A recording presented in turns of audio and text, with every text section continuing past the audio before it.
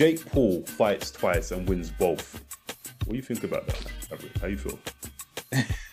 You're asking the wrong person. You're asking the guy who thinks Jake Paul is the most overrated boxer on the planet. A man who I think that he's got zero boxing IQ and he's getting away with it right now. I mean, the answer I should give you, I want to give you is who cares? The real answer will be, I think that he might fight twice, but the win twice, I don't think that's going to happen.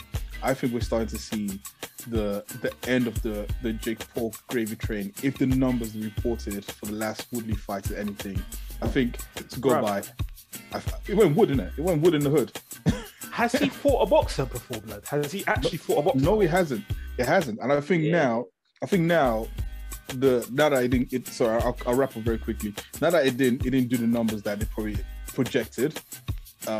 If they had Tommy Fury, I think now they're probably thinking we need to put him in there with someone that is deemed a threat at least. And I think at that point he's going to get cuckoo. Good night. And it's definitely not Julio Cesar Chavez Jr. who's flipping just an old son of a legend. Like, do you know what I'm saying? I don't. Do you know what? I'm not even going to talk about this until he fights an actual boxer. I don't want to hear about Jake Paul. Sorry, I'm done with Jake Paul. But before you go on though, I gotta say though, there's certain things that he's doing which I do agree with, i.e. the fighter pay. But that's a different conversation for another day. Yeah. Respectfully. Go on, back your boy. Yeah, no, I'm just listening to the actual, it's almost like a hate crime. There we go.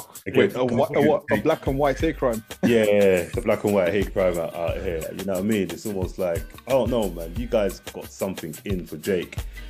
The guy's obviously got star appeal. Granted, he didn't do too, good in his pay-per-view. But I believe that's on Woodley as well, because Woodley didn't do enough to hype this fight. It takes two to tango, but he has got star appeal.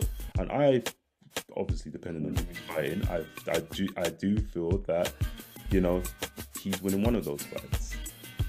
There's a few names that's been chucked here and Silas, you can't just keep saying, this old son of an old legend, when it fits. It's not warranted for that comment. You've got to start somewhere and you've got to come up the ladder. I don't understand your gripe with Jake Paul. I refuse to acknowledge Jake Paul or answer your question. So that's you sound like Woodley when he was up on stage saying Black Lives Matter to every question that was being asked him. We'll leave it there. No. Riddler, before you finish, I'm going to hold your feet to the fire. You said one thing about Woodley having to promote the fight. I'm sorry, no one was ever going to watch that fight for Woodley. They're going to watch for Jake Paul. So it's on Jake Paul, not on Woodley. I'm sorry, I'm not going to allow that. I'm not going to let you. No, because he has to push it, but it was his comeback fight. You know what I mean? He was pushing crypto. What else could he do?